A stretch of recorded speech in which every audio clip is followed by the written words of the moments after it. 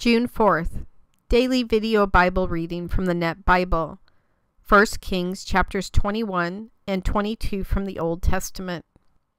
After this, the following episode took place. Naboth the Jezreelite owned a vineyard in Jezreel, adjacent to the palace of King Ahab of Samaria. Ahab said to Naboth, "Give me your vineyard so I can make a vegetable garden out of it, for it is adjacent to my palace. I will give you an even better vineyard in its place, or if you prefer, I will pay you silver for it." But Naboth replied to Ahab, "The Lord forbid that I should sell you my ancestral inheritance." So Ahab went into his palace, bitter and angry that Naboth the Jezreelite had said, "I will not sell to you my ancestral inheritance." He lay down on his bed, pouted, and would not eat. Then his wife Jezebel came in and said to him, "Why do you have a bitter attitude and refuse to eat?" He answered her, "While I was talking to Naboth the Jezreelite, I said to him, 'Sell me your vineyard for silver, or, if you prefer, I will give you another vineyard in its place.' But he said, 'I will not sell you my vineyard.' His wife Jezebel said to him, 'You are the king of Israel. Get up, eat some food, and have a good time. I will get the vineyard of Naboth the Jezreelite for you.' She wrote out orders, signed Ahab's name to them, and sealed them with his seal. She then sent the orders to the leaders and to the nobles who lived in Naboth's city. This is what she wrote: 'Observe a time of fasting and seat Naboth in front of the people. Also seat 2 villains opposite him and have them testify. You curse God and the king. Then take him out and stone him to death.' The men of the city, the leaders, and the nobles who lived there followed the written orders Jezebel had sent them. They observed a time of fasting and put Naboth in front of the people. The 2 villains arrived and sat opposite him. Then the villains testified against Naboth right before the people, saying, 'Naboth cursed God and the king.' So they dragged him outside the city and stoned him to death. Then they reported to Jezebel, 'Naboth has been stoned to death.' When Jezebel heard that Naboth had been stoned to death, she said to Ahab, 'Get up, take possession of the vineyard Naboth the Jezreelite refused to sell you for silver, for Naboth is no longer alive. He's dead.' When Ahab heard that Naboth was dead, he got up and went down to take possession of the vineyard of Naboth the Jezreelite. The Lord told Elijah the Tishbite, 'Get up, go down, and meet King Ahab of Israel, who lives in Samaria. He is at the vineyard of Naboth. He has gone down there to take possession of it. Say to him, "This is what the Lord says. Haven't you committed murder and taken possession of the property of the deceased?" Then say to him, "This is what the Lord says. In the spot where dogs licked up Naboth's blood, they will also lick up your blood. Yes, yours." When Elijah arrived, Ahab said to him, "So you have found me, my enemy." Elijah replied, "I have found you because you are committed to doing evil in the sight of the Lord. The Lord says, 'Look, I am ready to bring disaster on you. I will destroy you and cut off every last male belonging to Ahab in Israel, including even the weak and incapacitated. I will make your dynasty like those of Jeroboam, son of Nebat, and Baasha, son of Ahijah, because you angered me and made Israel sin.' The Lord says this about Jezebel: 'Dogs will devour Jezebel by the outer wall of Jezreel.' As for Ahab's family, dogs will eat the ones who die in the city, and the birds of the sky will eat the ones who die in the country." There had never been anyone like Ahab, who was firmly committed to doing evil in the sight of the Lord, urged on by his wife Jezebel. He was so wicked he worshipped the disgusting idols, just like the Amorites, whom the Lord had driven out from before the Israelites. When Ahab heard these words, he tore his clothes, put on sackcloth, and fasted. He slept in sackcloth and walked around dejected. The Lord said to Elijah the Tishbite, Have you noticed how Ahab shows remorse before me? Because he shows remorse before me, I will not bring disaster on his dynasty during his lifetime, but during the reign of his son. There was no war between Syria and Israel for 3 years. In the 3rd year, King Jehoshaphat of Judah came down to visit the king of Israel.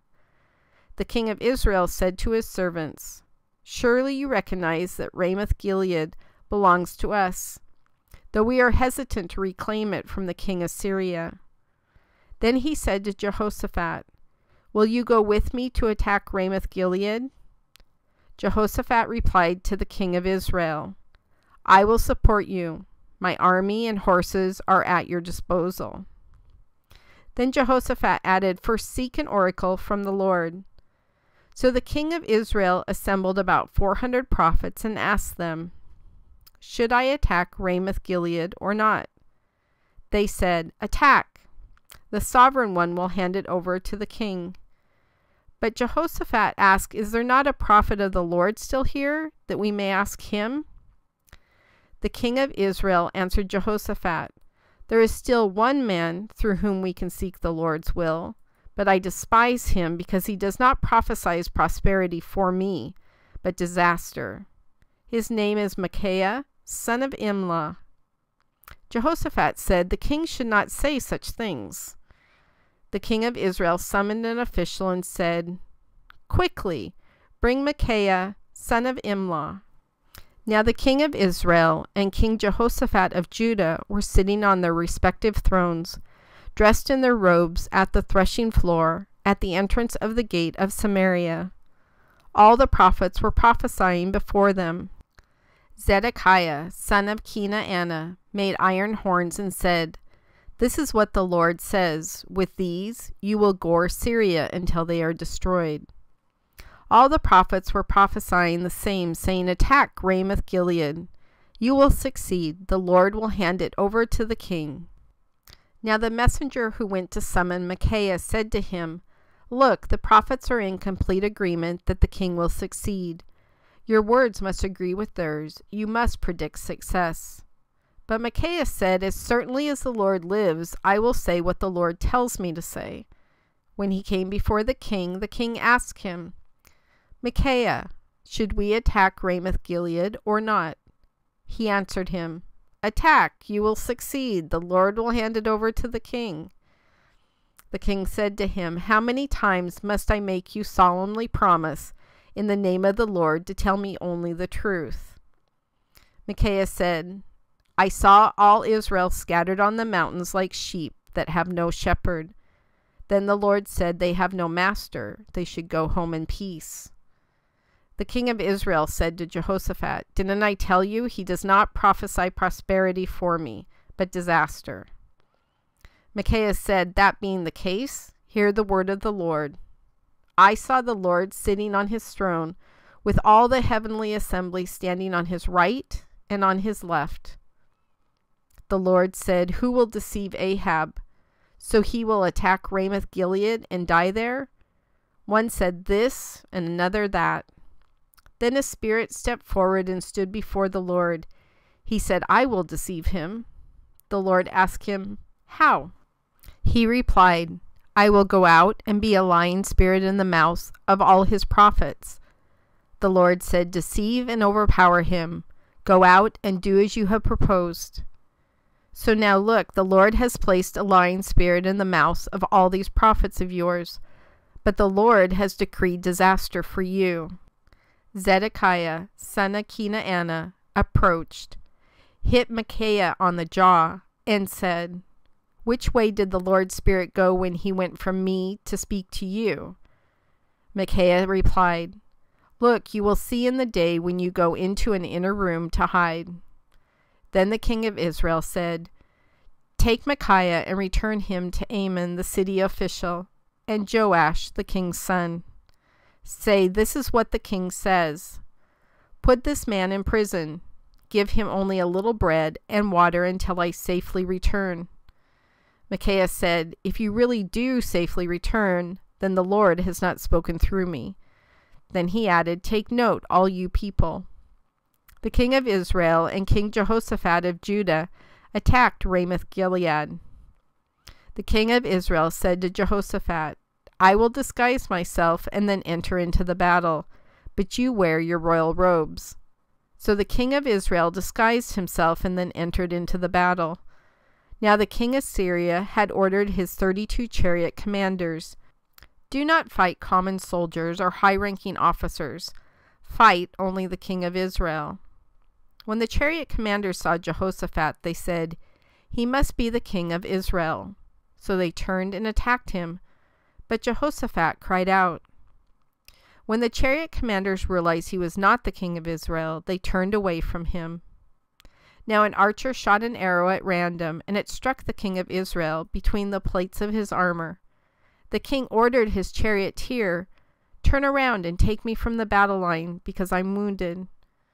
When the battle raged throughout the day, the king stood propped up in his chariot opposite the Syrians. He died in the evening. The blood from the wound ran down into the bottom of the chariot. As the sun was setting, a cry went through the camp. Each one should return to his city and to his homeland.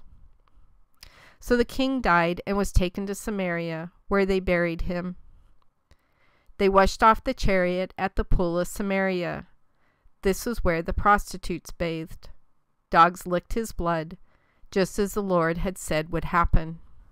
The rest of the events of Ahab's reign, including a record of his accomplishments and how he built a luxurious palace in various cities, are recorded in the scroll called the Annals of the Kings of Israel. Ahab passed away. His son Ahaziah replaced him as king. In the 4th year of King Ahab's reign over Israel, Asa's son Jehoshaphat became king over Judah. Jehoshaphat was 35 years old when he became king, and he reigned for 25 years in Jerusalem. His mother was Azubah, the daughter of Shilhi. He followed in his father Asa's footsteps, and was careful to do what the Lord approved. However, the high places were not eliminated. The people continued to offer sacrifices and burn incense on the high places. Jehoshaphat was also at peace with the kings of Israel. The rest of the events of Jehoshaphat's reign, including his successes and military exploits, are recorded in the scroll called the Annals of the Kings of Judah. He removed from the land any male cultic prostitutes who had managed to survive the reign of his father Asa. There was no king in Edom at this time. A governor ruled. Jehoshaphat built a fleet of large merchant ships to travel to Ophir for gold, but they never made the voyage because they were shipwrecked in Ezion-Geber.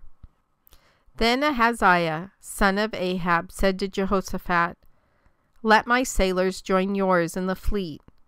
But Jehoshaphat refused. Jehoshaphat passed away and was buried with his ancestors in the city of his ancestor David. His son Jehoram replaced him as king. In the 17th year of King Jehoshaphat's reign over Judah, Ahab's son Ahaziah became king over Israel in Samaria. He ruled for 2 years over Israel. He did evil in the sight of the Lord and followed in the footsteps of his father and mother. Like Jeroboam, son of Nebat, he encouraged Israel to sin. He worshipped and bowed down to Baal, angering the Lord God of Israel, just as his father had done.